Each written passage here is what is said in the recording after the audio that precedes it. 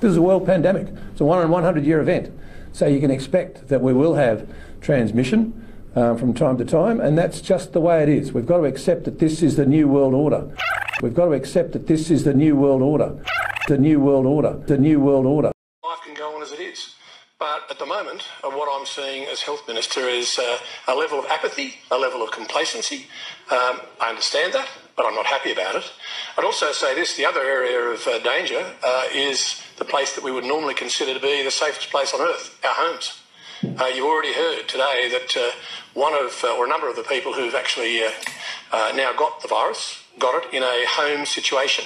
And we'll hear more detail about that in due course. But it is both a safe place and a dangerous place. We must treat this new world order, this new world of COVID, we must treat this new world of COVID, even in our own homes, with a high level of care and caution. Can I ask all, we must treat this new world order with a high level of care and caution.